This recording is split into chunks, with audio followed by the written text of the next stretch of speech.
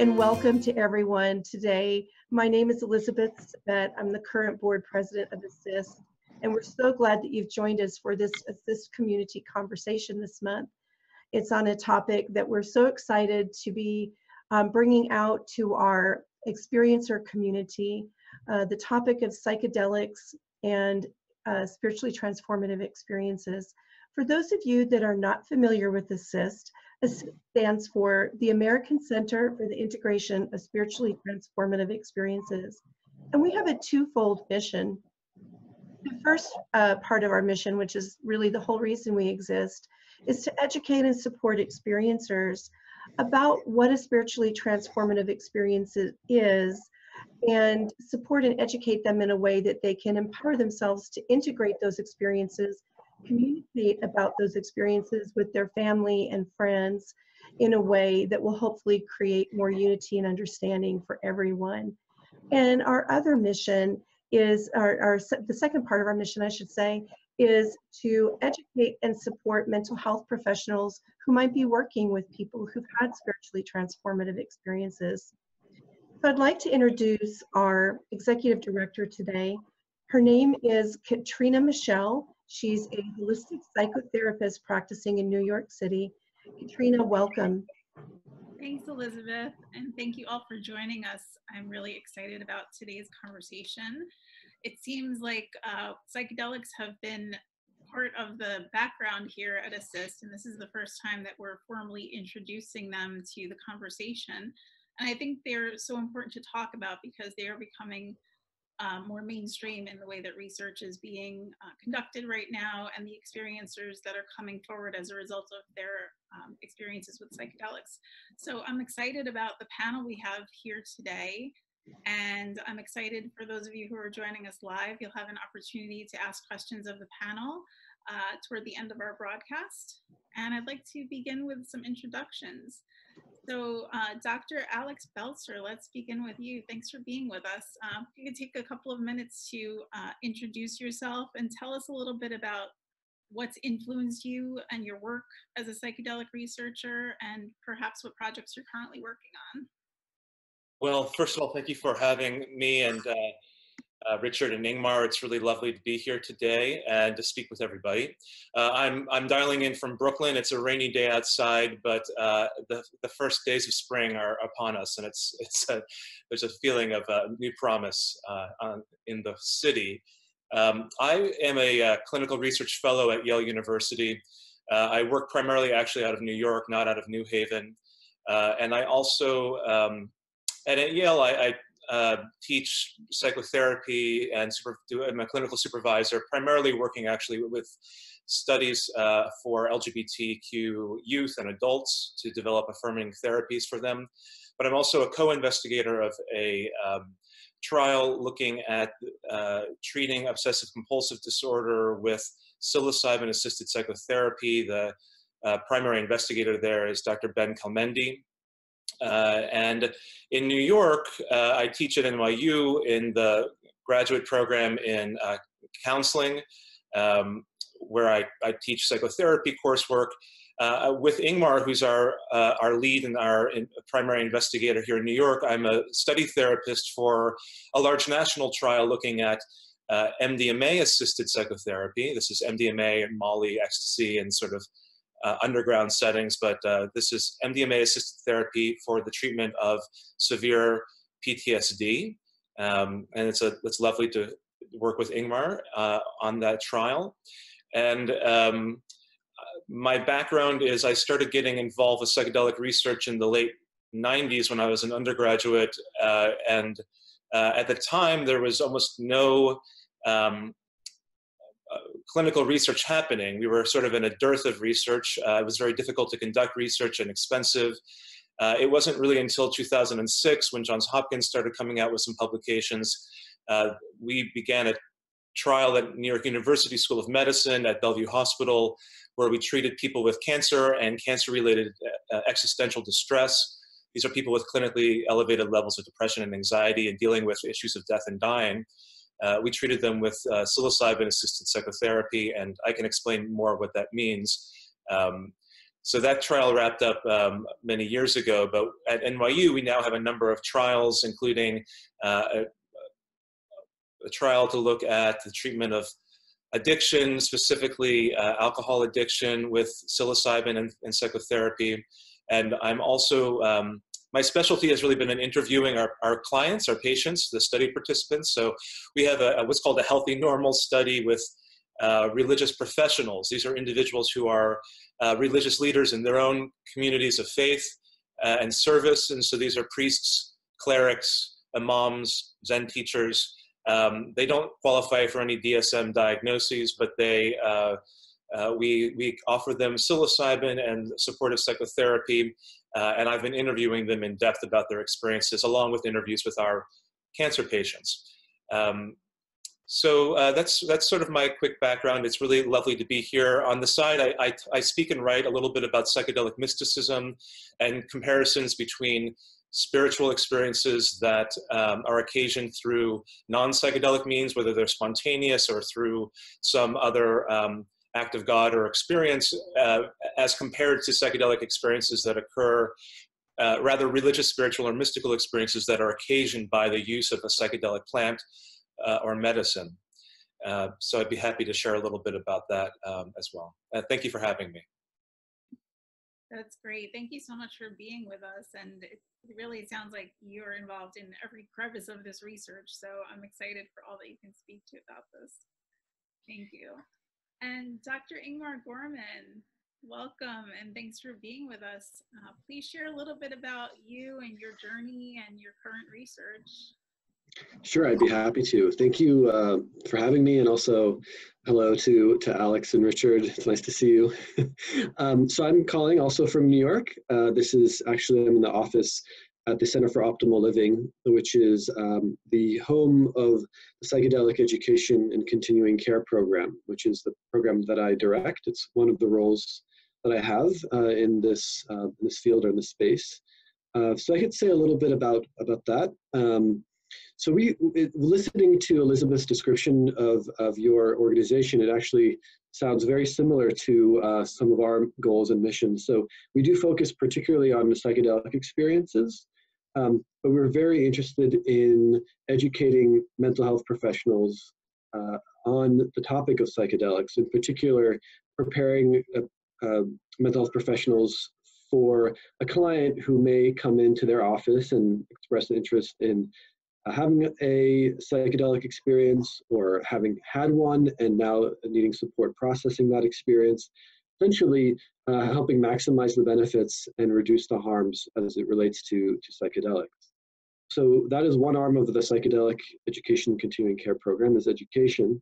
But we also offer individual therapy and consultation with people who are coming in to see us for support around their psychedelic experiences, as well as particular groups focused on topics such as psychedelics and trauma, or psychedelics and exploration, or ketamine integration.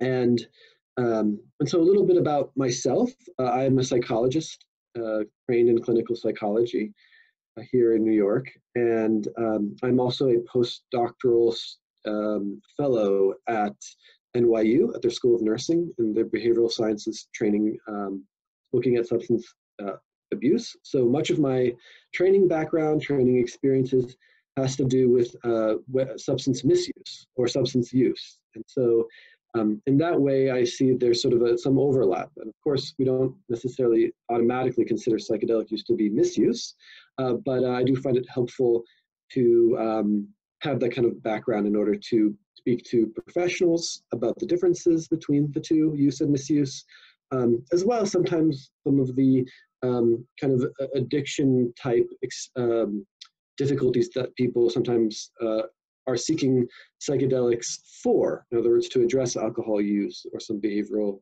addictions.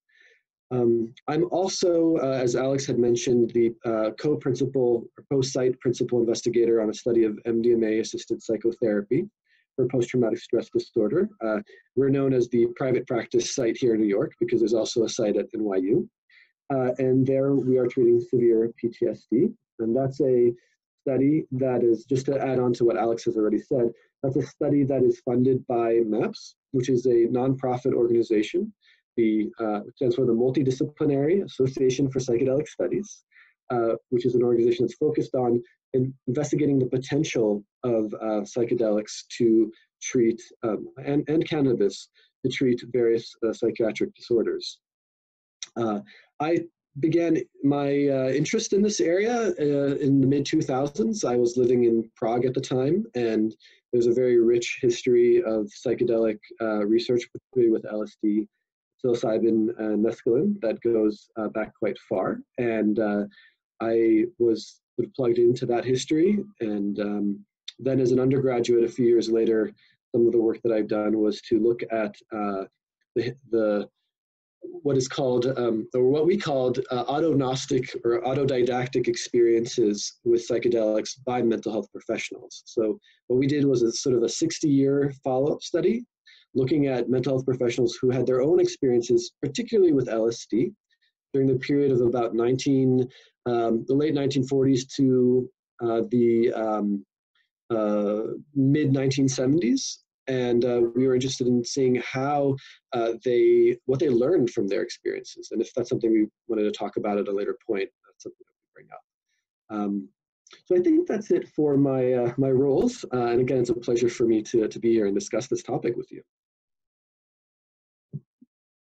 Beautiful. Thank you so much. And again, it's so exciting to hear about all the different research that's happening. So great that you're involved in so much. And Dr. Richard Knowles, thanks for being with us. Please share a little bit about yourself and your current research.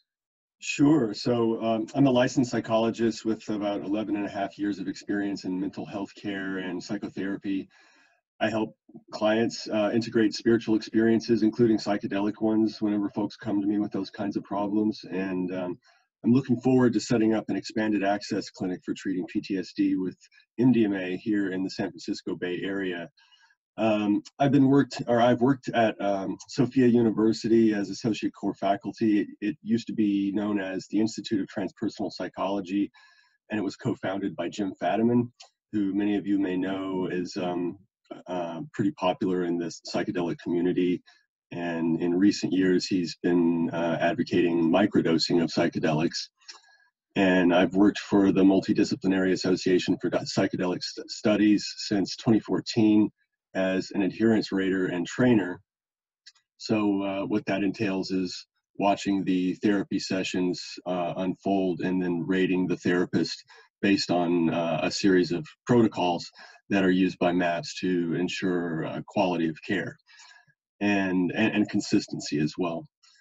I did a postdoc at the Transformative Tech Lab where I studied technological ways of exploring consciousness, and I'm also the founder and executive director of Delos Psyche Research Group, which is now in partnership with the Beckley Foundation, which has a long history of exploring and researching psychedelics, and they are UK-based. And I've made contributions to parapsychology and an ESP study on the use of electromagnetic shielding on psi expression. And currently I'm principal investigator for 2 research projects, one on the psychological effects of microdosing psychedelics, and the other on a vibroacoustic therapy technique using Japanese kotodama sounds, which is sacred in their Shinto tradition. And I've had a lifelong interest in spiritual experiences and higher states of consciousness and consciousness studies. And I look forward to making further contributions in these fields in upcoming years. So that's pretty much me. I'm glad to be here. This is a wonderful experience to be a part of. We are happy to have you here. All right. Okay. Yeah. Yeah, there are so many topics we can get into just based on the research you are all involved in alone. But we're here to talk about spiritually transformative experiences. So let's start there. We know that all psychedelic experiences are not necessarily spiritually transformative. And at ACISTE, we really focus on servicing folks who have had spiritually transformative experiences, and often that does happen through psychedelics. So if you would, based on your experience working with people clinically and in research, I would love to hear what your thoughts are about psychedelics and spiritually transformative experiences coming up as a side effect or a benefit of the work. So who would like to begin? Well, I'd be happy to begin just with a short, I think it would be good to kind of discuss the different contexts in which spiritual experiences can happen. And this is speaking mostly from the perspective of outside of the clinical trials, because I think, just to say briefly about the clinical trials, with psilocybin, I think the spiritual experience is often seen as a main effect. And within the trials with MDMA, it's certainly considered to be a piece of the treatment. Outside of the clinical trial context, though, I've mentioned this because we know that people are using psychedelics with multiple kinds of intentions, right? Sometimes it is for healing, and people are aware of the spiritual dimensions of that healing process. Sometimes it can be for recreation, and I like to take a moment to just say talk about recreation, that I looked into sort of the etymology of it, and it comes from renewal, right? So or to recreate. So I don't use recreation in a pejorative sense. I think there can be space for recreational use of psychedelics, thinking about it in that sense. However, I don't advocate for that, but I want to make sure that we are understanding that. So sometimes people are going into a psychedelic experience with an intention to have say, an entertaining or fun time, and something spiritual may occur that they were not expecting. And then there are also, now I think with maybe greater frequency, anecdotally, people are hearing about the potential positive mental health benefits of psychedelics, yet are not anticipating the depth or intensity of the kind of spiritual experience that can emerge. And that's sometimes when people are reaching out to the psychedelic program for support, for mental health support, it is because they didn't quite expect to have the experience that they had, and it's a little bit overwhelming for them. And then that kind of expresses itself as anxiety or various forms of physiological symptoms, and that's when we're intervening. So I just wanted to kind of add that to maybe frame the discussion a little bit. Yeah, that's helpful. Thank you. I appreciate that. And it's interesting to hear about the intention with the different types of substances being studied, and that the spiritual event is actually what we're looking at for the transformation in the research itself. Thank you, Dr. Gorman. Alex or Richard, would you like to comment on this? Sure, I can go next. From what I've heard about and read about how this happens, how psychedelics can precipitate spiritually transformative experiences, there's a couple of neurological things that are going on in the brain at the time these experiences are happening. And there's a network in the brain called the default mode network that gets mostly deactivated by the serotonergic psychedelics by hitting 5-HT2A receptors that are mostly found within the default mode network. And so the default mode network is basically responsible for your personal sense of self and how the self relates to the world, and it has access to your own personal memories and everything. And for instance, people with depression have an overly active default mode network because they're constantly telling themselves negative thoughts about themselves and how their selves relate to the world. And people who meditate more often typically have a lowered activity of the default mode network. So what happens with these serotonergic psychedelics is they bombard the default mode network with so much activation that it basically just shuts down and can no longer operate properly. And therefore the ego goes offline. And while this is happening, other networks of the brain that don't normally talk to each other because they're so busy integrating usually with the default mode network, they begin to actually talk to each other. So this is likely where we get lots of experiences of divergent and convergent thinking, which is what we might consider to be creativity. There may be archetypal kinds of experiences that come up because of the various networks that are not normally talking to each other at this point in time. And a lot of subconscious material that normally would be suppressed begins to come up. And I believe this is why psychedelics have been so very effective in psychotherapy, because issues that are normally submerged beneath layers of defense mechanisms are suddenly exposed and right there out in the open, which can be a very challenging process if you're basically forced to go through some of these experiences to process them. But I think like with proper psychotherapeutic care, or even with like a very well experienced sitter, it can, well, a lot of positive and benefits can come out of this, like clearing away old traumas and old issues that have rested beneath the surface for quite some time. I like to use a mountain metaphor, and this isn't mine. Many other people have used this, but let's say that you've taken a significant dose of psychedelics and you're sort of metaphorically traveling up the mountain. The closer you get to the top, you're going to have more and more archetypal kinds of experiences, which could be of, you know, entities and gods, goddesses, things like this, or just kinds of archetypal expressions of experience, of human experience. And the closer you get beyond that, it gets a bit more and more alien, and then encompassing more and more things until it's like the ultimate archetype, which is absolute existence, like timeless existence, which paradoxically creates time as well. And then you start coming down the mountain and you get back into the archetypal experiences, and those fade, and then eventually you come back down to normal reality. So I think that's a pretty decent metaphor for what goes on, probably not just with psychedelic experiences, but I would tend to think that with some normal non-psychedelic mystical experiences as well. Well, it's really fascinating. Thanks for breaking that down the way you did. It really helped my understanding. Oh, for sure. Yeah, as someone who's not particularly understanding all the science of it, it's really helpful to understand how all of this works. Mm-hmm. Absolutely. You're welcome.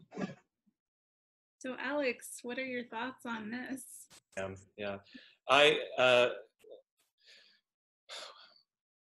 Well, first of all, let me just bring in, if it's okay, some of the voices of our patients, of our participants in the psilocybin trial.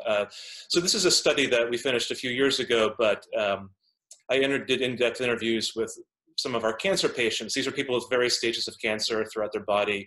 Some were in remission, some were currently dealing with some of the difficulties of chemotherapy. And what we did was we interviewed them about their experience. And I just want to read some of their words, because I think it'll help sort of sow the field a little bit regarding the nature of their experiences. So if that's okay, here's just an excerpt from, I'll read from 4 different people's experiences. This is a middle-aged woman with a type of uterine cancer. She said, "At some point, I just started feeling love, just overcome with love, and all the love that I have for my family and my friends. I felt that it was coming from them also. I felt that I was bathed in it. And if I were religious, it would have been a religious experience. I would have said bathed in God's love. And I don't think English really has a way to say this without using the word God. Maybe bathed in transcendent love, bathed in universal love. It was such a strong feeling." Another participant said, and these are a little bit shorter, "You just see with your own eyes that that's what happens after you lose your body, that there is nothing to be afraid of." This is a younger man. He said, "How do you explain infinity? What do I tell you? What word do you want me to use to explain infinity? Because that is what I am feeling. I am experiencing infinity." And this was a woman in her 60s. She said, "I felt a kind of joy and sorrow all at once. It probably looked more like sorrow, but sorrow has never been so beautiful because it is indescribable, because it's of the highest calling, gratitude, gratitude for life." And I'm sort of cherry picking here, but I have similar quotations from all of more than a dozen participants that I sat down with in this trial. And we hear similar things from the religious leaders. who often reflect that they change their sermonizing, the way they speak with their patients. Oftentimes, I spoke with an Orthodox priest who was speaking very much in doctrinal ways in his work with his community, and he said in the last year and a half since taking psilocybin, it's a fairly moderate to high dose of psilocybin in a supportive context with 2 therapists. He said that he changed the nature of his sermon to talk about love. And it was something that he felt uncomfortable speaking about before, but he had an experience of God's love that felt transformative for him in a way that he could share it with his community. And I think what's confusing about psychedelics, both theoretically and phenomenologically, is that there's this whole like multiple theological traditions and spiritual traditions around trying to understand what happens when people have a religious, spiritual, or mystical experience. They're very difficult to study, right? Like even if you study things like NDEs, near-death experiences, you have to get after the fact accounts from people. People write journals and tell you what they saw, what happened to them. People who are in car crashes or who have spontaneous experiences, you might interview them afterward. What's different about some of the psychedelic medicine work we're doing is that these are substances, medicines that have been used in indigenous rituals on the 6 inhabited continents of the earth for, as far as we can tell, many centuries or millennia. And what's interesting is that they reliably, in many clients, not all clients, but in many clients, produce or occasion a mystical experience. How do we know it's a mystical experience? It's a very difficult question. And we can go back to the work of W.T. States, who said we have to be indifferent to the cause of the experience. Like, how do we know if, Ingmar says he has a religious mystical experience and Richard says he has one and I say they have one? Who's the person who's actually having the authentic, genuine, real McCoy, and who's doing something else? And what Stace says is that we have to be indifferent to the causes, and that if people describe the phenomena in a way that is compelling, that sounds real, and is indistinguishable from other people's experiences, then we should be open to the possibility that they've had an authentic and real experience. And this also harkens back even further to the father of psychology, William James, who he himself had what he describes as a spontaneous mystical experience while walking in the Adirondacks in the forest. He sort of fell down and had this nature mysticism experience where he felt at one with the plants and with the earth and with the air. But he says that we should judge these experiences, when he studied the lives of Christian mystics in the Middle Ages, for example, that we should judge these experiences not by their roots, but by their fruits. Meaning, whether the person was an ascetic and arrived at an experience of God through biting insects and ascetic practices of praying for many, many hours a day, or whether they were Teresa de Avila and had a erotic transfiguration of God that was almost libidinous in her descriptions of it, or whether they were have a more pious experience of a saintly experience of the divine, that we should judge their experience as to be authentic based upon who they were, how they walked in the world, with fruits of their experience in terms of their preaching and their work with the people with whom they came into contact with. And I think today we're struggling to make sense of these psychedelic experiences because the discourse around them is highly medical.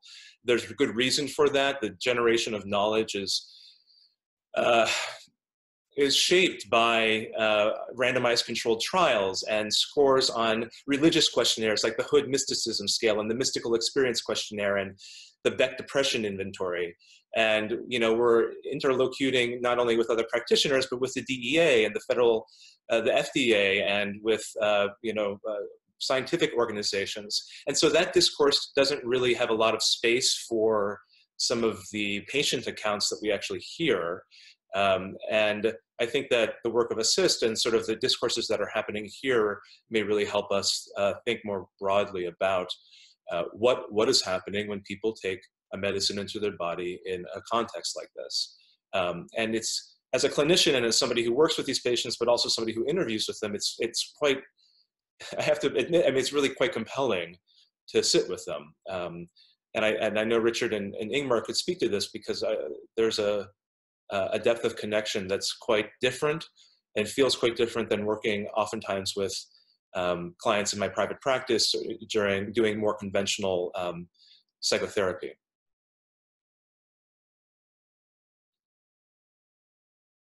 If it'd be okay, I'd like to just build off a few things that Alex had said. One, I just want to reiterate, I'm so happy that I have Alex and Richard here.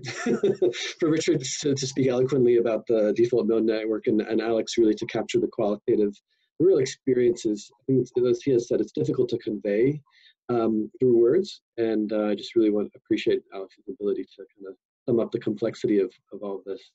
To build off of what Alex had said, you know, a good kind of example of what captured this, I guess, friction or tension in the mystical experience or spiritual experiences. I don't know where we are right now in terms of academia on this topic, but I know that in the mid-late 2000s, when publishing about psilocybin, the articles had to be written with the phrase mystical-like experience, not mystical experience induced by psilocybin, but mystical-like. And my understanding of that reasoning was this idea that because it was something that was induced by a substance, it wasn't a mystical experience, it was something like a mystical experience. But of course, this very much goes against sort of the quote that, or the thought that Alex shared with us about the source. You know, what is the source of that? I would say my opinion is that they're sort of indistinguishable from each other, something that's spontaneously induced or induced through other means or through a substance like means. And maybe just to also bring in, Richard, you had mentioned your work as a rater, looking at the MDMA therapy. And one of, I haven't looked at those, the rating scale for a while, but one of the things that is involved in the MDMA therapy is both preparing participants who may never have had a spiritual experience about the possible effects of the MDMA, and that may include experiences that are not ordinarily, they're not ordinary, and also the validation of these experiences afterwards. Some people, even though they have the experience themselves of something that may be transcendent or a deeply felt sense of love or infinity, there can be a tendency for some people to sort of dismiss that or contextualize it as, oh, that was a drug experience and it wasn't real. So we're kind of working with that in the therapy. I don't know, Richard, if you have anything that you'd like to add from your work observing that. Yeah, so in the rating process, the protocol, it has a number of different factors in it, and I don't have them all memorized, but they're very keen to not dismiss any kind of transpersonal experiences that might happen. And they use general terms like transpersonal to cover like a wide umbrella of various experiences that could possibly happen, including, you know, very deep senses of deep feelings of love. And usually mystical experiences don't happen with MDMA unless you mix it with something else, but like LSD or something like that. But anything transpersonal that comes up is honored and respected in the protocol for adherence rating. Yeah. I think it's really important too. I mean, there's been enough studies that have said that transpersonal experiences, especially mystical experiences, are directly related to the beneficial outcomes that people experience, whether it's depression or end-of-life anxiety and things like that. So it looks like some sort of moderating factor. Yeah. Did you want to hear about anything else, or did I answer your question? Is that all right? You did, yeah. Oh, okay. All right. Yeah, thank you. I really appreciate that insight, and there's so much there to unpack about the unique experiences people are having and how we understand them in the context of the research and what the initial goals are going into the research and what the outcome is. Yeah, it just seems like endless streams of information. You know, since it came up with Alex, I am curious to ask about your personal experiences sitting with people and how that has perhaps impacted you in your own understanding of all of this. Does anyone want to speak to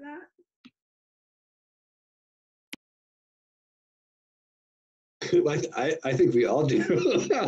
I'd be surprised if I guess what I'll say very quickly is that I dedicated my life to this work. Now it's been 14 or 15 years since I decided that this is something that I'm going to do, and it really wasn't until last year that I had my first opportunity to facilitate an MDMA-assisted psychotherapy session with somebody. And I will say that, if sort of 14 years of buildup of anticipation and work, and I will say that I was, not only were sort of my, I guess, expectations met, but they were far, far exceeded. I mean, and this really speaks to what Alex had mentioned about what it is like to sit and facilitate this process, both before, during, and afterwards. I mean, I really think that it is absolutely transformative for us as people who are sitting and observing this incredible process. And to maybe specify that a little bit more, what I think I'm most astounded by is the truth, the personal truths that people are able to access with, I think the support of the therapist is important, that we're there to be there for safety, to be a container, a witness to the experience, but so much of that truth finding or experiencing is done almost entirely by the participant, and it's absolutely remarkable to observe, and it's extremely for me personally gratifying to be a witness to that process. Thanks, Ingmar. Alex or Richard, do you have any thoughts on your own personal experience and the way of supporting others in their journeys? Yeah, I'll jump in. I mean, culturally, we're dealing with collective trauma in a variety of ways, specifically the wars in Iraq and Afghanistan. And much of the work that MAPS is doing is sponsoring work around PTSD, and about half of, if not more of, the people in those trials have combat trauma experience. So my co-therapist is a psychologist who works at the VA here in Manhattan, specializes working with vets, and we recently worked in the MDMA-assisted psychotherapy trial for severe PTSD with a middle-aged man who had quite a bit of severe trauma in one of those wars. He had seen, I mean, he'd really been in the shit, he'd seen, he was infantry and had seen more than 20 different firefights, had been pinned down, had called in raids, had been in close hand-to-hand combat firing his pistol, had made kills. His friends and people whom he commanded had been killed. It was really astounding. I mean, one of the things when you make a diagnosis for a study of PTSD is you have to have the index trauma, which is like the trauma. There could be other traumas, but the index trauma in criterion A says it's okay, this is the thing that they're having is most relevant to their current experience of avoiding and flashbacks and hyperarousal. And we had difficulty sort of nailing that down because we learned about an experience and we sort of put that down as the index trauma, and I think that was sufficient for the purpose of the study.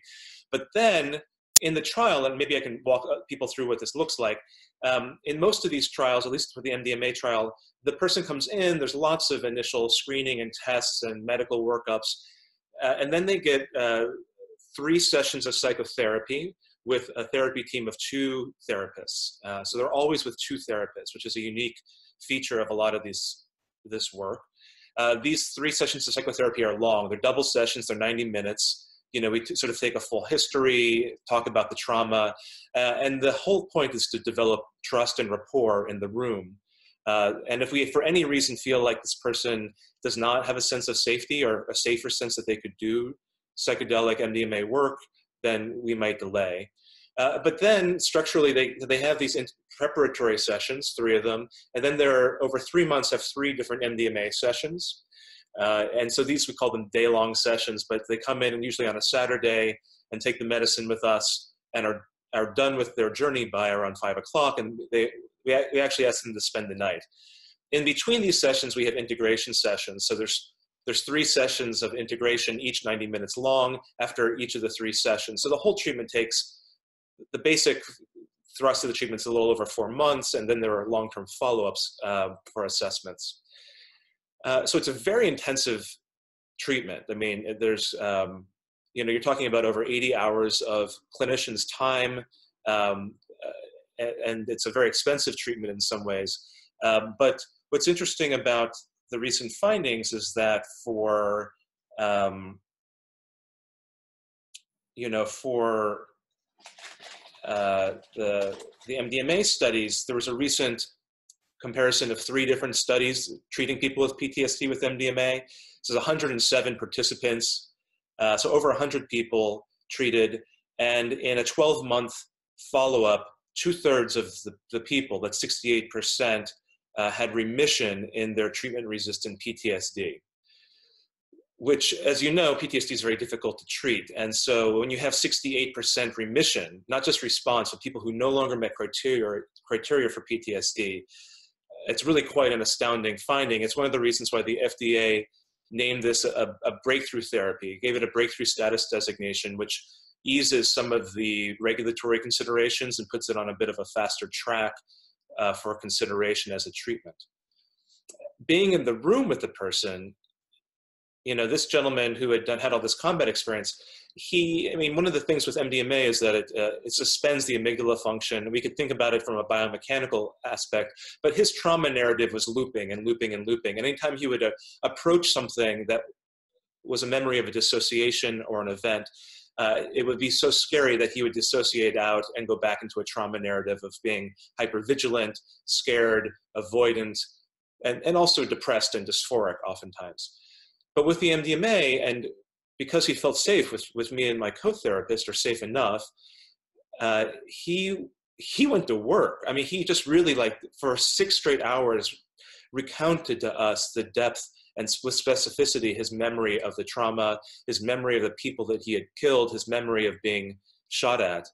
And so that trauma loop that was like sort of getting caught up, he started to go out of that, and just revisited these traumas over and over again and kept on going out of it, and then returned back to childhood trauma and neglect, which hadn't really come up at first, but early experiences of really profound violence and neglect from his parents and his mother and father, which I think may have, you know, is sort of spirally linked in terms of his developmental trauma.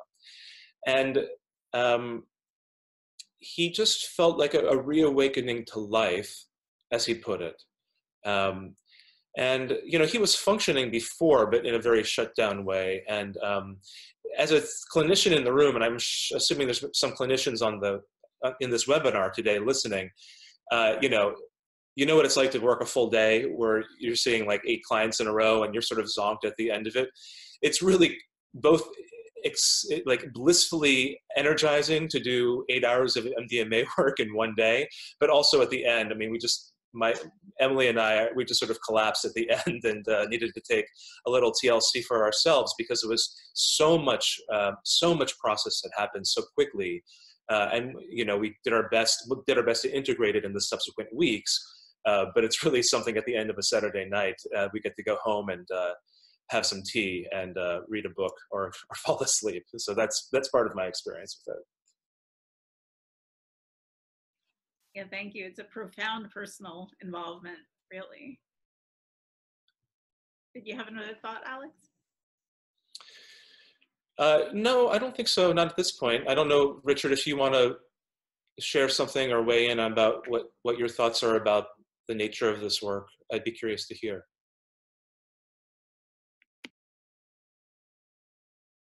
Well, unlike you, Alex, I've not really had the chance to participate in therapy that is dispensing the actual substance to people in a controlled setting like this, like with the MAPS protocols, which I've seen so very many times. I do, however, help people who come to me who want to process and integrate these kinds of experiences afterwards. So I've worked with several people who have had ayahuasca experiences, and one person who has some Asperger's kinds of symptoms, but is not like fully qualified for this, for the full diagnosis. He was suffering from a lot of self-loathing, and he started chewing the Salvia divinorum leaves. And surprisingly, it really helped him with this. It helped him let go of these feelings of self-loathing and to really appreciate himself for the very first time, probably, since he was maybe a very small child. And it helped him process a lot of these traumas. And for the people who I've worked with who've tried ayahuasca, it's a similar kind of thing. It is, well, it's a very different experience, but I mean, the kinds of benefits they end up getting out of it is, it feels similar from my side. A lot of relational kinds of issues that people go through end up getting processed. Sometimes people in the ayahuasca experience can become far more empathic, and they can kind of see things from the other person's perspective, people who they may have wronged or they've had severe disagreements with throughout the course of their lives. They get to see things from a lot of different perspectives, and it helps them to be more empathic. So, so basically, if they can integrate these experiences, and I tell people, if you're going to have one of these experiences, take a notebook with you and try to write down what your experience is, either during it or shortly thereafter. A lot of times people can't write while during the experience, but shortly thereafter is usually good enough. And try to bring some of that material to the therapy session so that we can talk about it. And it's kind of dicey. I can't recommend that anybody does this, but if they do it all on their own, then, and they want to come to someone and process it, then, I'm more than happy to walk them through that process and try to develop something meaningful out of it and they can take with them that doesn't just get lost. And I think this is the most important part of this work, is not merely having the experience and having the insights, but having something that you can take with you in an enduring kind of fashion that doesn't just fade away over time. And it's best, I think, to do this integrative work as soon as possible. I mean, I've heard many accounts that there's an afterglow effect after a full dose experience. And of course, I've experienced that afterglow effect as well. It can last for days or weeks or even months. Recently, I heard someone say that a 1 month time window is about what you need to aim for. Like if someone has had an experience, try to work on integrating it within 1 month after you've had the experience, so you can turn it into good life habits and good relational kinds of habits towards relating to your other fellow human beings, and especially people that you love, your loved ones. So that's basically what I try to do, is turn it into something that's more enduring that people can take with them. So yeah. I'm looking forward to doing your kind of work too, Alex, with the expanded access program and everything. That's going to be wonderful. Really exciting, isn't it, for expanded access? So for people who don't know, that there's a large phase 3 multi-site trial with MDMA, but MAPS is very interested in what's called expanded access, which would be a period, maybe even starting later this year, before if MDMA gets rescheduled or is or even considered a medication for PTSD, there might be a way for multiple sites to administer MDMA-assisted psychotherapy through what's called an expanded access model using the same protocol. And so I'm excited that you're starting a site in the Bay Area, Richard. That's wonderful. Oh, I'm very excited as well. Yeah. And when I joined the expanded access call, it was absolutely packed full with 100 participants, and that's all I could see. Maybe there was even more than that. So obviously there's a lot of therapists and medical doctors out there that are interested in the expanded access program. That much was obvious. So. Guys, and yeah, with all of this research happening, we know that this need for integration is growing. People coming to even traditionally minded therapists to talk about their experiences with their even casual explorations of psychedelics. I'm curious, do you see a future for sanctioned psychedelic research that focuses on the growth potential for spiritual development? A lot of this right now is geared toward healing trauma and medical diagnoses. Do you think that there's a future for research, that's geared toward spiritual evolutionary development?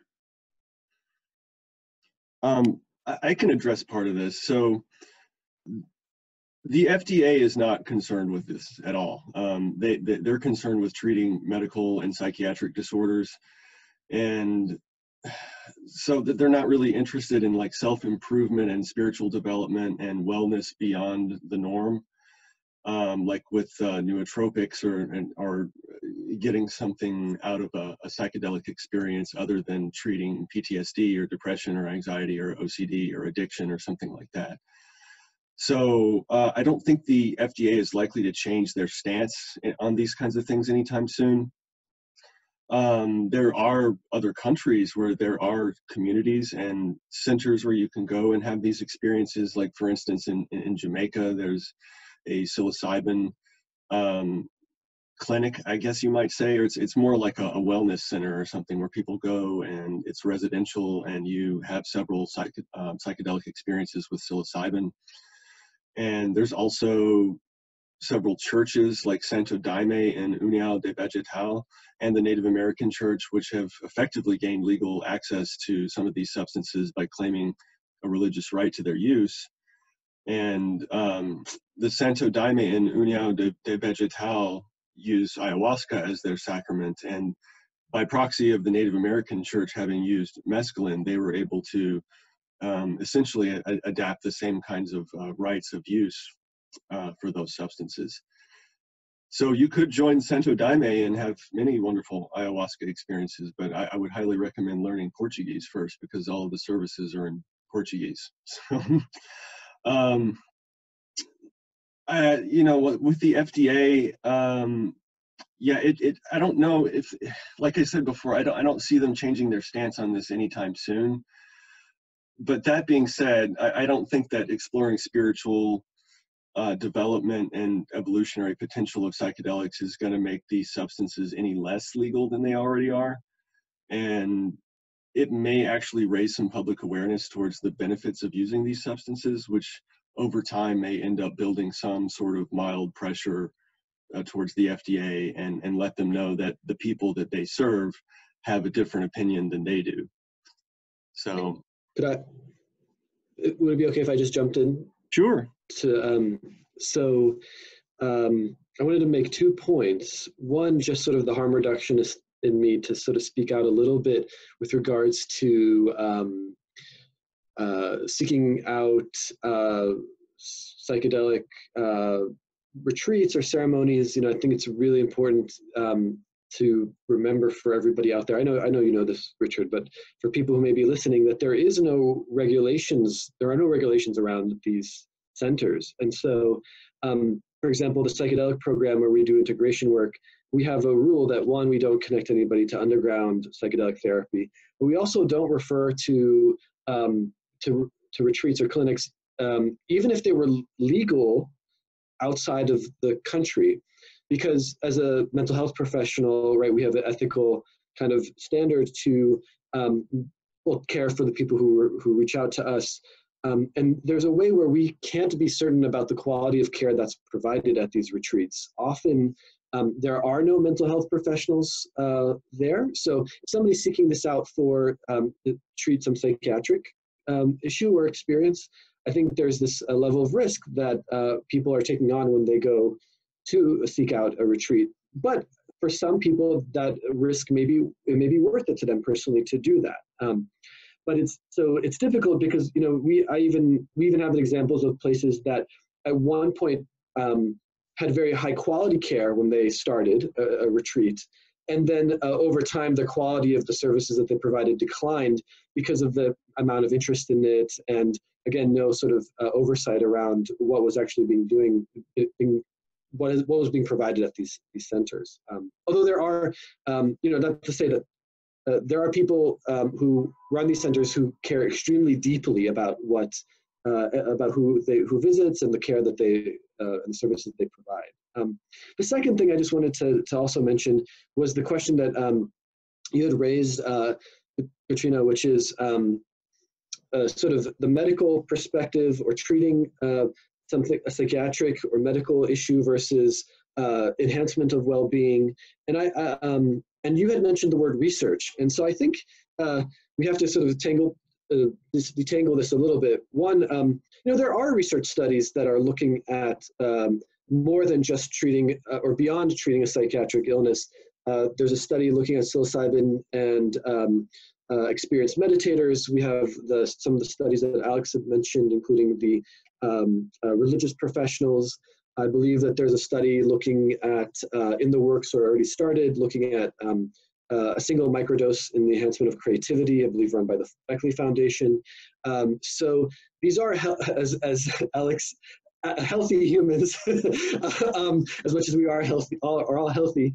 But the sort of the implied question, I think that you had, Katrina, was, okay, well, what about the future of psychedelics for the enhancement of well-being for outside of the clinical context? And I think that's where what Richard had mentioned is absolutely true, that you know, my personal belief is that that could be a possibility in the future, but I think the roadmap to getting there is not exactly clear. I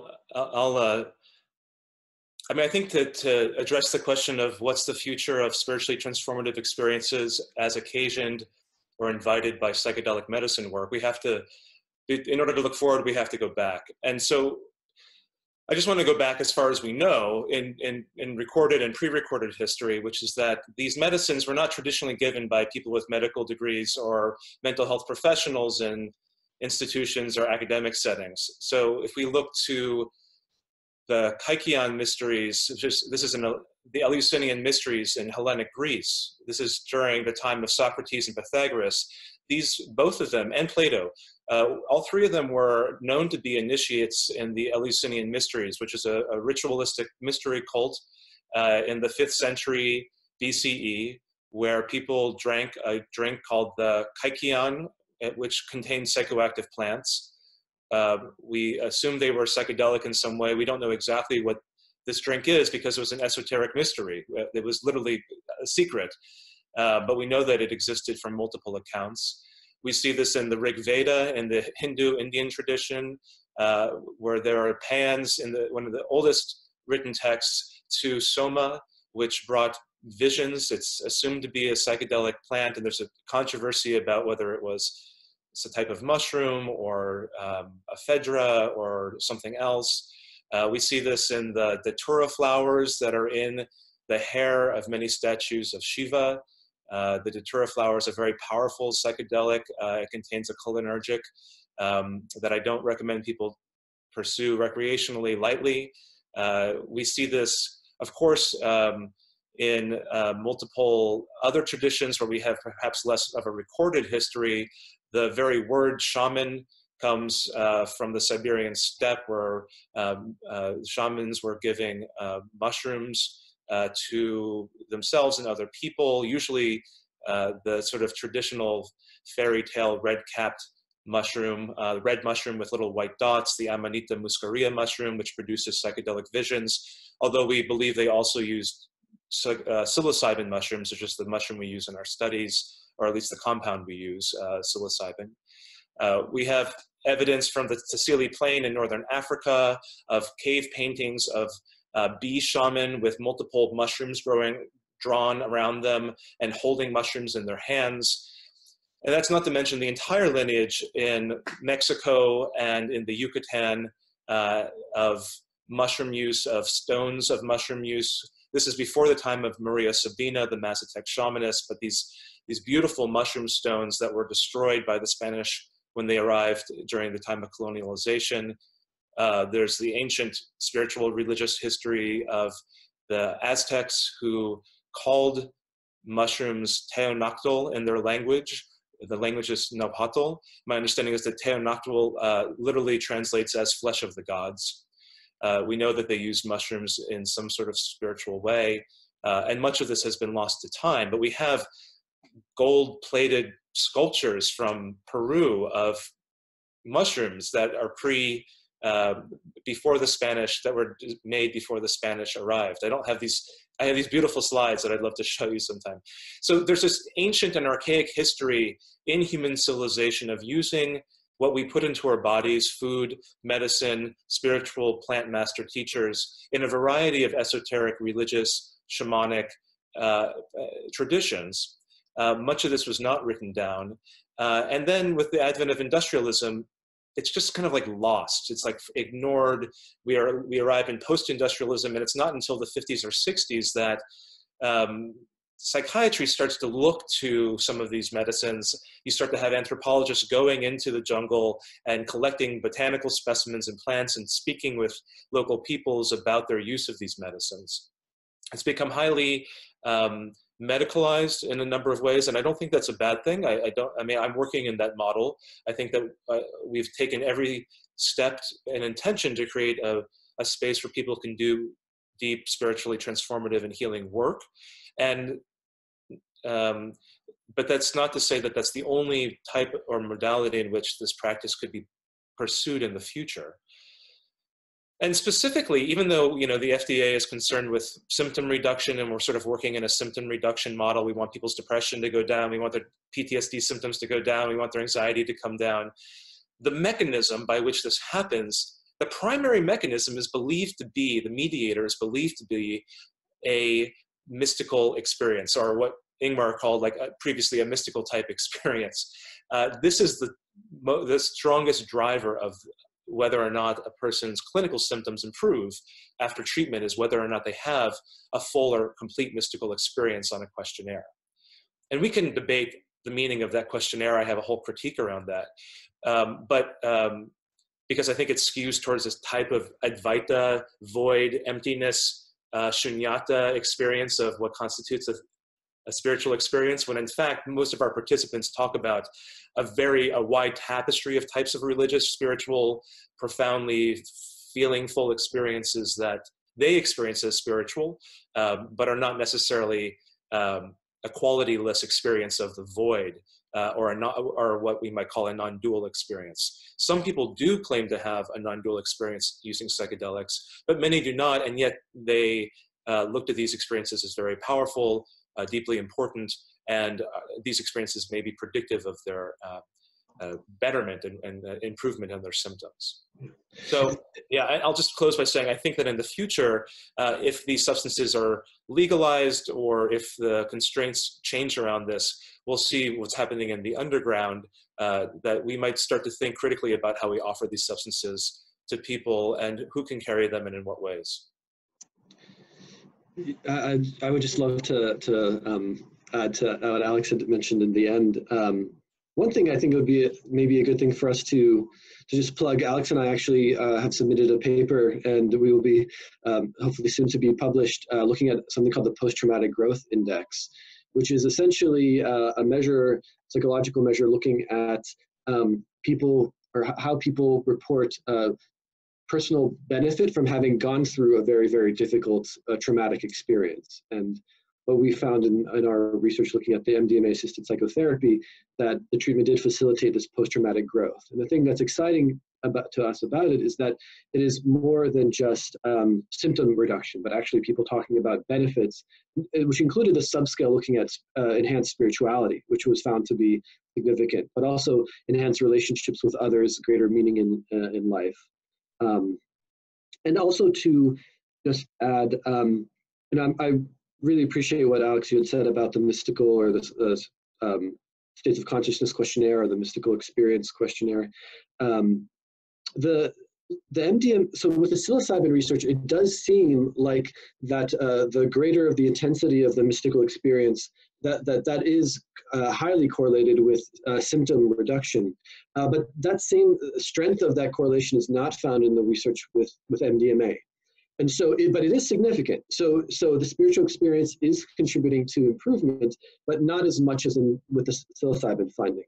And I really want to agree with Alex around how we define the mystical experience. And for maybe this might apply, your listeners are probably aware of this, but I think culturally and much more broadly, people tend to think about mystical experiences, particularly those occasioned by psychedelics, as being very intensely visual in nature and often kind of spectacular.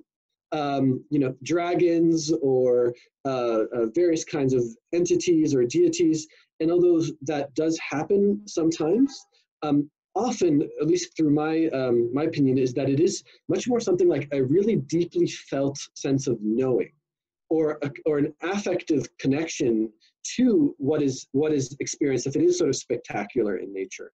And I think that is something that occurs in the MDMA therapy, in the psilocybin therapy, and as I think is a key thing that shouldn't be lost when we're talking about spiritual experiences. That it's not just what one sees, but also the experience that one has, and how that affects them on a very, very deep level, where ideas that were previously known intellectually are somehow known differently, embodied in some way, and then that is carried forward.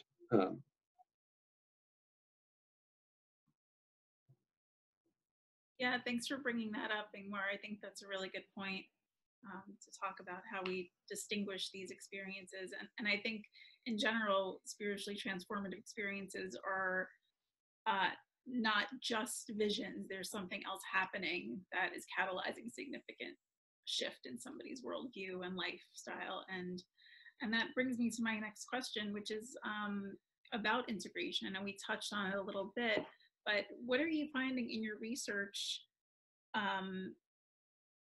that is needed for integration?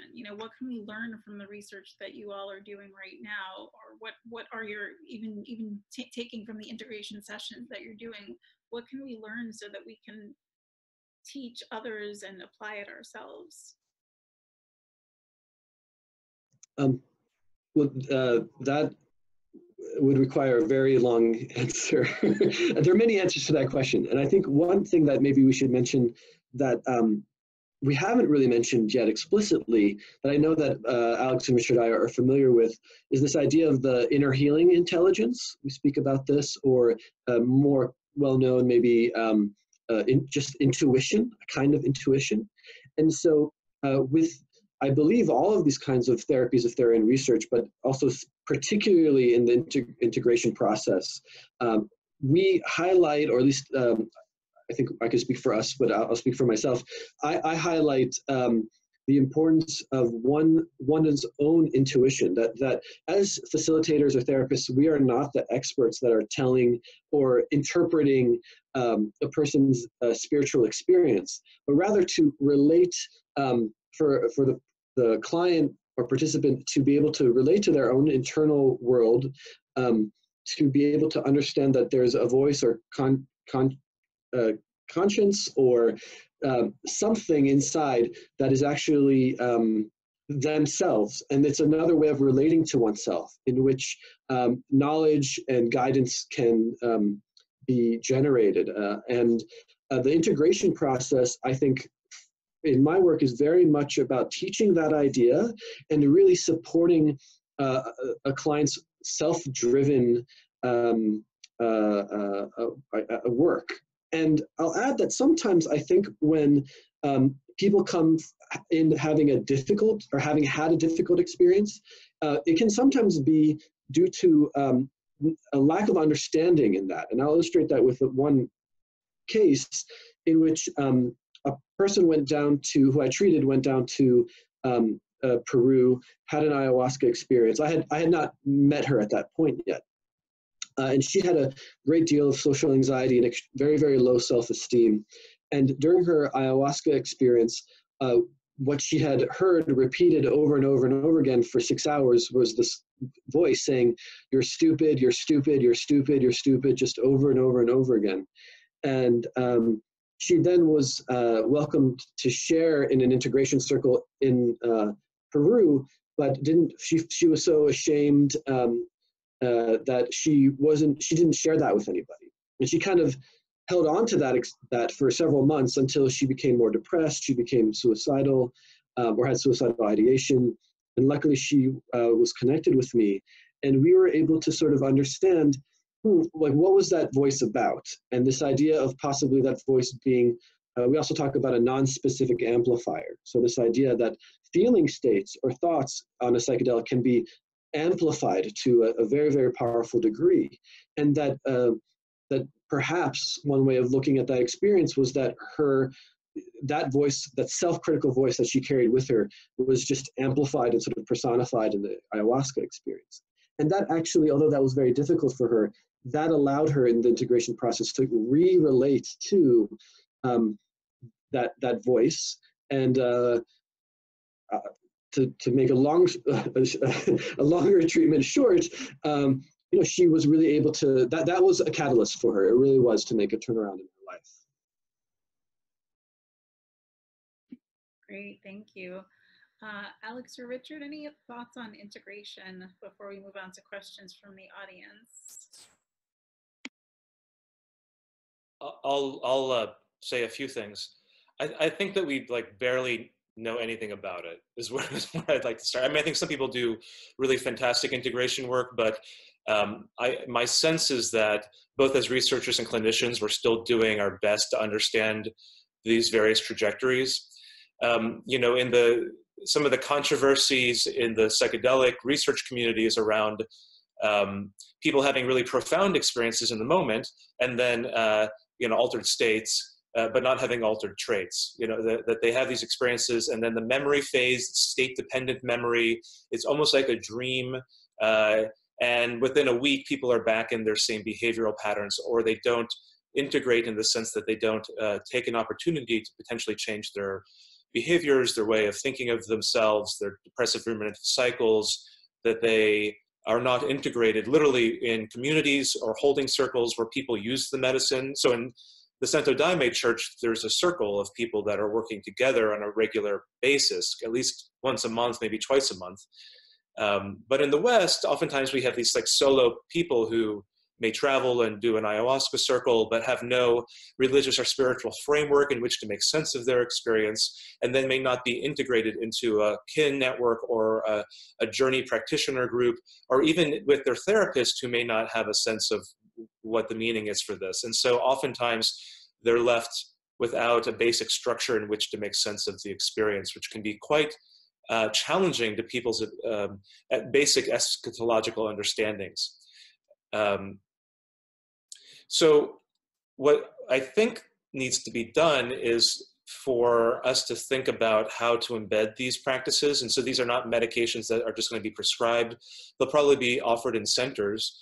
And the sort of flying in and fly out model is a little problematic. So we frequently get people who have, it's most problematic, I think, when people have difficult or bad trips. There's a lot of scare literature about bad trips, bad LSD trips, and we hear horror stories of people doing terribly dangerous things to themselves. We know from the actual medical literature that psychedelics are actually quite safe. It's very difficult, it's almost impossible to overdose from them, and in a supportive context like we see at places like Hopkins and in the MDMA trials and at NYU and at UCLA and Imperial College, there are no serious adverse events, there's no hospitalizations.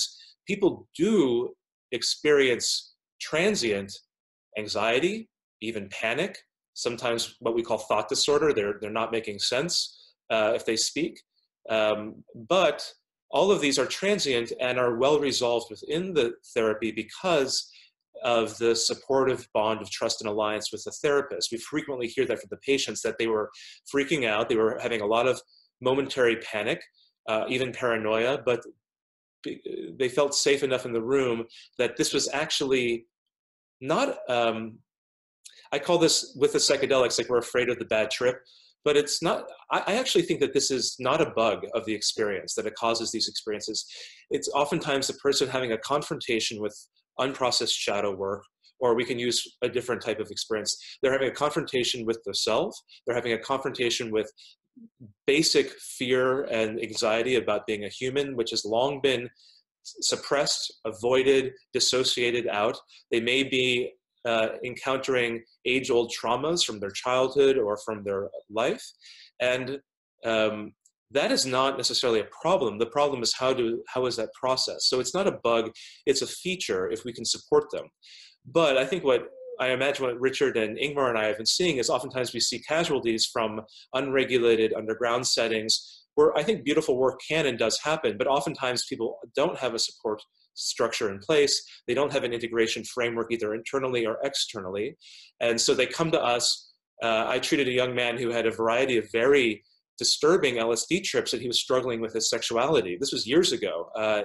And he would take LSD and just walk around Manhattan. It's a terrible, like completely non-ideal setting in which to do this work. And he came to me afterward and was struggling with this idea that he was attracted to men, and the profound shame, the profound self-hatred that he was experiencing in a closeted family, closeted with his friends, unable to tell his girlfriend, was so overwhelming that it became problematic for him. And so we worked on it in integration, but it would be better if, of course, if as a culture we had a way in which people could approach these in a less harmful, approach these substances with reverence and with supportive structures that was potentially less harmful for them. So that when these spiritually transforming experiences arose, that they were potentially less threatening in the moment and better integrated on that day. Yeah, absolutely. Well said. And hopefully that's what we're all building together just by having this conversation. Richard, any thoughts briefly on integration? And then I have a couple of questions from the audience. I think the other two pretty much said it all. I could say just a few more pieces here. First of all, these retreats do have an inconsistent quality of care, and this is one of the unfortunate consequences of these drugs being illegal, and basically it forces people who want to have profound experiences and work on themselves spiritually to go underground and to participate in black markets and underground retreats and things like that. I have heard so many cases of people who have suffered at the hands of some of these psychedelic gurus who have risen to fame, and then they get caught in scandals, sexually abusing their clients or things like this during these experiences. And it's just, it's really disappointing that people who would try to be ferreting other people through this process could misuse their power in this way. And so one of the things I'm definitely looking forward to, and I'm sure Ingmar and Alex are as well, is a day when it is legal enough to be regulated. And so there are rules and maybe some sort of supervision process and licensing structures for these various retreats where people could go and have what the FDA would probably consider to be nothing more than a recreational experience, but which other people would consider to be deeply profound and spiritual. And that's the reason why they go to these retreats. It's generally not to have a good time or anything like that. Psychedelics can be quite challenging. And so, I think most people going into these retreats know this ahead of time, and they're wanting to process deep personal material. And, back to the question of integration, I think it's important to focus on, with your clients, the pieces that were challenging, the pieces that were brought up where, like Alex said, when you're forced to confront yourself, because in many ways, that's what these experiences are. You are confronting yourself, and especially those aspects of yourself that are getting in the way of happiness. And there seems to actually be an inner healing quality that is probably always activated, but it's I think in the society that we have grown up in, it winds up being suppressed in many ways. So the psychedelic experience can reactivate that and show you directly, like, look, this is what's getting in the way of your ongoing happiness, and you have to deal with this, and now is a perfect time for that. So that can be challenging if the material is very difficult, if you're holding on to a lot of attachments and a lot of perhaps bitterness or resentment or things like this. All of those things are going to get targeted by these experiences, and part of the process is letting go of these things. And it's true that if you don't integrate the experience properly, you're going to redevelop attachments back to your old ways of thinking, your bitterness and resentment, or whatever kinds of struggles you're going through, your traumas and things like this. So it's not just something you can do in a single session or anything. I think, like, therapeutically speaking, this is going to take many sessions, just like with the MAPS protocol. There's a few integration sessions in between the experimental sessions. I don't know for sure that 3 is enough, but for research purposes, that's good enough for the FDA.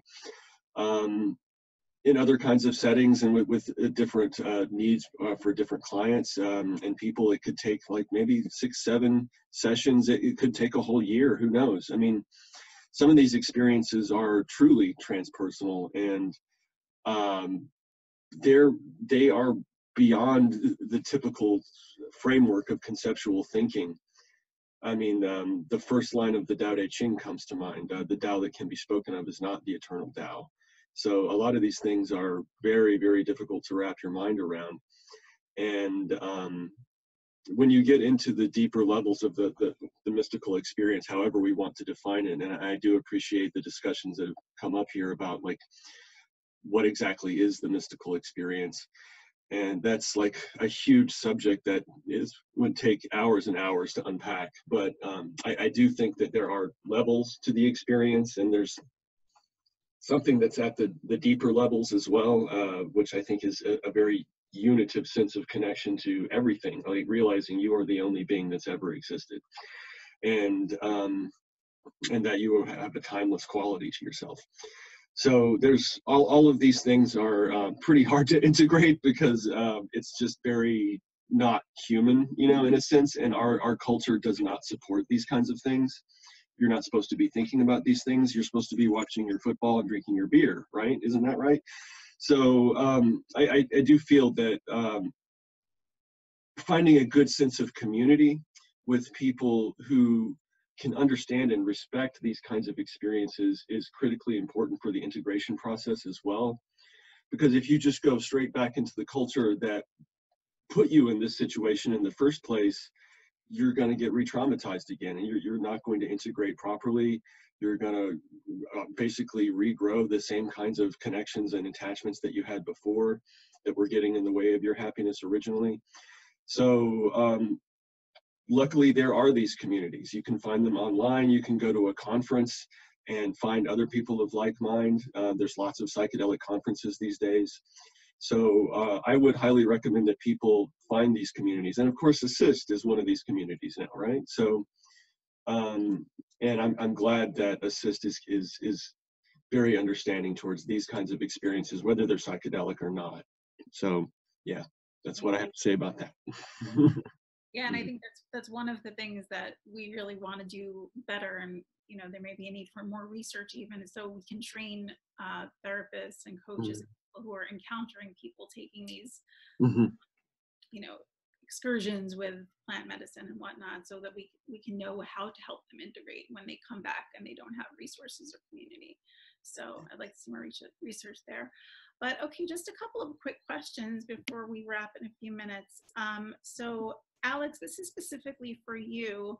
What are the specific psychotherapeutic interventions that you are applying both in MDMA sessions and in post-session processing for integration? You can do your best to answer that briefly. Yeah, you've landed right on the question, or you landed right on the basic controversy among people who are theoretically oriented in this community. So, as Ingmar pointed out, I think it'll be more interesting to talk about the controversy about what type of therapy do you use both during the medicine session with either MDMA or psilocybin or ketamine, and also before and after. The basic model has been something that's in the MDMA sessions, and it's sort of similar in psilocybin, advocated by Dr. Michael Mithoefer and Andy Mithoefer, and also Bill Richards, is this idea of a sort of let the patients, it's an inner-directed process where you invite the patient to access their inner healer or their inner healing intelligence. And the role of the therapist is basically to sort of like support the process, but not, do like strong directive interventions. Our training also is largely informed by work with holotropic breath work, which was advanced by Dr. Stan Groff, which involves breathing very heavily.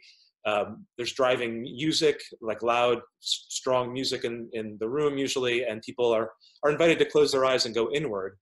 But the therapists from breathwork, we use some aspects of Hakomi therapy, which might involve touching the therapist, holding the therapist, even touching the client, holding the client, letting the client press against us if they're feeling rageful or working through something. So we negotiate consent with physical touch ahead of time. Theoretically, it's kind of open whether we're dealing with a transpersonal theoretical orientation, a psychodynamic or psychoanalytic therapeutic orientation. My colleague, Dr. Jeffrey Guss, is a psychoanalyst in New York, and a lot of the NYU work is more psychodynamically informed with psilocybin, looking at transference and countertransference matrices between the client and the two therapists, but also the client's transferences toward the medicine. Is it good medicine that's going to help and save me? Is it potentially neutral or bad medicine that might be out to get me? All of that is considered. And then in a lot of the addiction trials, the psilocybin trials, this is addiction for alcohol with Dr. Michael Bogenschutz at NYU, but also smoking cessation, nicotine quitting, smoking quitting programs at Hopkins, and cocaine down in Alabama. These are mostly CBT protocols. So they're either CBT where the quit date is the first dosing date with the medicine, or now more and more so these are ACT protocols, acceptance and commitment therapy protocols, where a lot of the preparatory and integration work is based upon the client's sense of meaning. So it's sort of like CBT married with a mindfulness protocol about having a non-judgmental, present-focused awareness of what's coming up in the session. So there's quite a few different orientations. And the other level of this is that most of the work we do in the United States is sort of the psychedelic dosage level. So people that are having strong, often mystical type experiences. But there's also a whole psycholytic level where it's like lower dose, where people may be talking, are able to talk and do psychotherapy during the session. So psycholytic ketamine, psycholytic MDMA, people's defense structures are lowered, and they may have access to a different way of speaking. So in Europe, there's a long history of lower dose work where people are actually doing talk therapy during the session. I mean, certainly people can talk during a higher dose session, but the nature of the work changes because they're more in the room and at lower to moderate doses than they are at moderate to high doses. And so I think the jury is still out on what is the best theoretical orientation. We'll see what happens in the next couple decades. I don't know if you guys have anything to add to that, but that's my basic sense of the landscape. Yeah, that's great. Thank you, Alex. And then just really quickly, somebody wants to know what conclusions we've arrived at from some of the studies with clinical depression. Can somebody speak to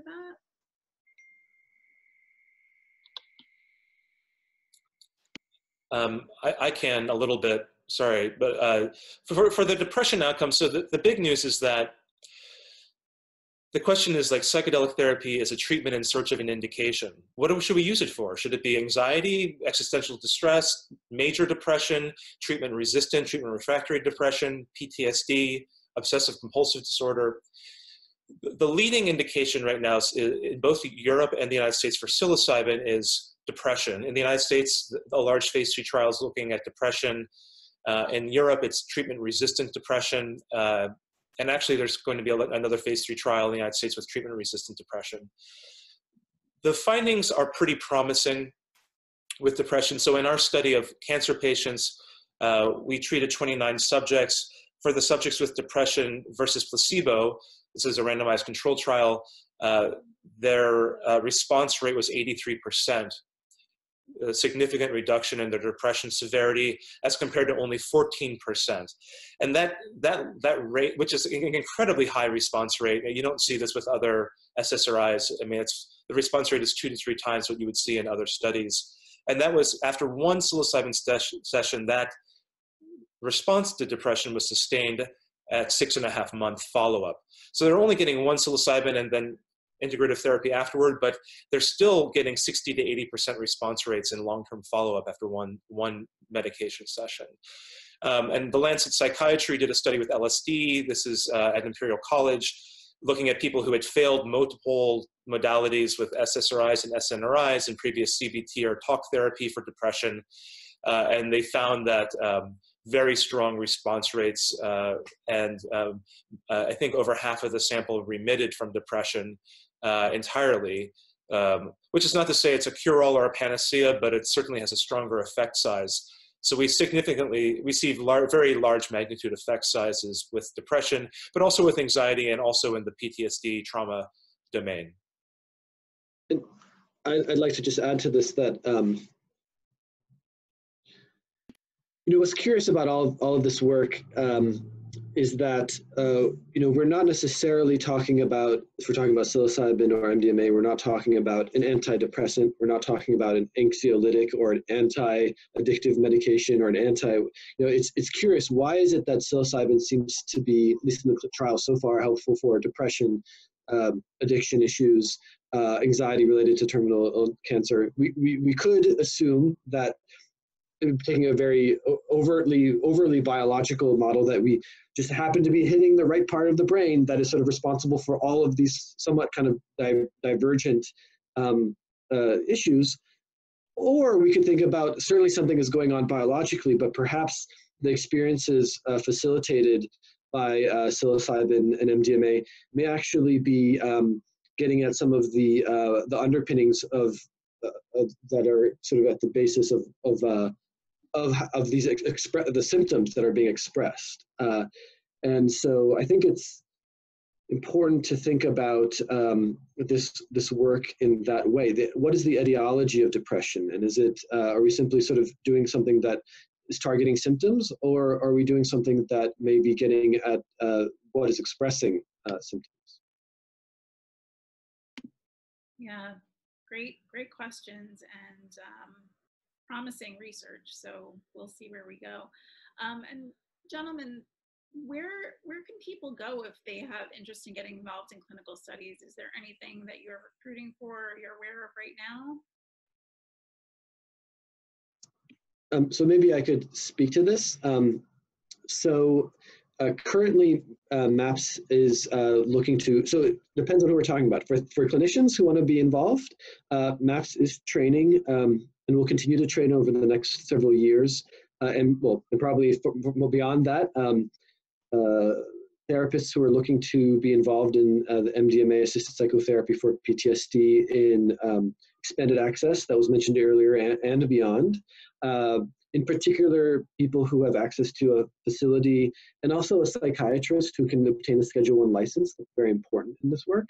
In order to get more information, that people can go to maps.org or search Google for maps.org, and also put in the word participate, and that will guide an individual to, and that also applies for people who may be seeking, who may want to participate in research as a participant.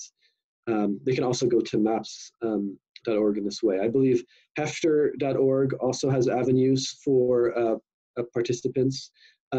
Another excellent resource, and that was for psilocybin, I should mention. Another excellent resource that people are not so aware of is clinicaltrials.gov, which is, so in brief, when a study is launched, it's documented and recorded immediately on clinicaltrials.gov. And that website functions as a search engine. So a person could input the diagnosis, say depression. They could also input the keyword psilocybin, and then they will obtain a list of all of different sites in the United States that are doing that research, which also includes contact information for recruitment. Excellent. Thank you so much. And thanks, gentlemen, for being with us today and sharing your bodies of knowledge. I hope that we can have at least a couple of you presenting your research at our conference coming up in Atlanta in November. Please consider it. I think it would be really wonderful for ACISTE to make more people aware of the work that you're doing and talk about how we can meet the integration needs of experiencers. So for those that are interested in finding out more about ACISTE and the work we're doing, please take a look at our website. It's aciste.org. That's ACISTE.org. And again, save the date for our conference in Atlanta 2019, November 14 to 16. We'll be opening up registration for that soon. And we have extended the deadline for people who are interested in presenting their research. So if you're interested, you can write to us for more information with what you're interested in presenting at info@aciste.org. So thanks again, everyone, for being with us. And thank you to the audience for staying with us live. And we look forward to continuing the conversation again. And Elizabeth, I know you're coughing over there, but thanks for helping with the tech today. All right. Thank you, Elizabeth. Thank you, Katrina, for having us. Great. Thank you for having us. Yes, thank you very Bye. much. Bye-bye.